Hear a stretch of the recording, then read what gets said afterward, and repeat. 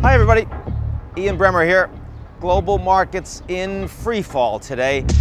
We are seeing the worst contractions since the 2008 financial crisis across emerging markets in Europe, in Asia, in the United States. Lots of reasons for that. Most significantly is, of course, that the expansion of coronavirus is starting to see significant economic slowdowns, not just from China, but also in the developed world. Most importantly in Italy, where pretty much all of industrial production is under quarantine right now. 1/4 of the population is shut down in Lombardy, Venice, and Milan under quarantine. Also, restaurants, museums, public gatherings across the country are pretty much suspended. And a lot of expectation that that could happen in the United States, but perhaps without the same political response capabilities, either the coordination or, of course, the testing. We're seeing in Italy already a vastly higher death rate compared to what you see in South Korea. The reason for that is because there's vastly less testing going on in Italy. In reality, that probably means, given similar healthcare systems, you have about 10 times as many cases in Italy as they are presently announcing. In the United States, all sorts of reasons to believe that the level of outbreak is where it is in Italy, but almost no testing thus far has gone on. Once we get 1 million tests that are rolled out across the population, which should be within a matter of days, not weeks, we're going to see a level of outbreak that's similar to what you have in Italy. And I think that's one of the reasons why the markets are taking such a significant hit. Big question for me is to what extent this ends up being seasonal or not. As a non-epidemiologist, I don't know, but obviously the political implications, if this plays out and hits the economy suitably that Trump believes it'll affect his re-election, well, number one, that's going to make much greater stimulus in the United States likely, and we already hear people in Senate talking about that. The numbers, headline numbers, I'm hearing about $200 billion over the course of the next couple of months that I think the Democrats would actually support because they don't want to see the economy collapse either. But beyond that, also, if it looks like Trump feels like he's not going to win on the back of an extended coronavirus outbreak, then clearly the impact that's going to have on his own politics domestically and internationally much more destabilizing. There's one other big new piece here, and that's the global oil price, which is down at 30 bucks right now. Now, it was already trending downward because demand just isn't there. Why? Because global consumption and supply chains and tourism taking such a big hit. But now we also have a price war between the Saudis and the Russians that no one expected coming out of an OPEC Plus meeting. Everyone thought 1 million barrels a day were going to be taken out of the market. Instead, the Saudis and the Russians came to no agreement whatsoever.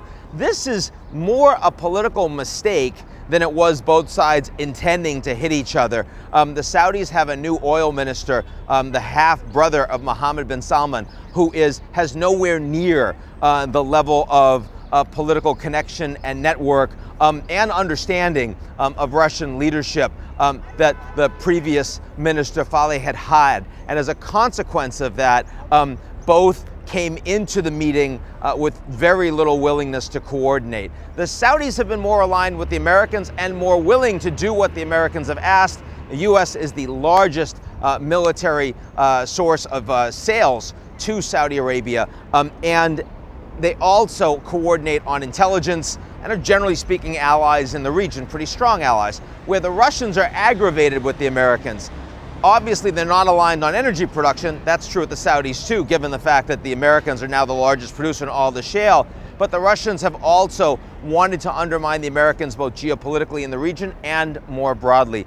And specifically, they're unhappy with the Americans pushing to stop Nord Stream 2, a geopolitically important and economically important Russian pipeline project from Russia out through Germany. All of that has made Putin much more willing to take a whack at the Americans. He's also in the stronger position. Domestically, even though his popularity has decreased, he has very strong control of the country. Mohammed bin Salman, not so much. He's actually recently detained a couple more members of the royal family, even rumors of a potential coup.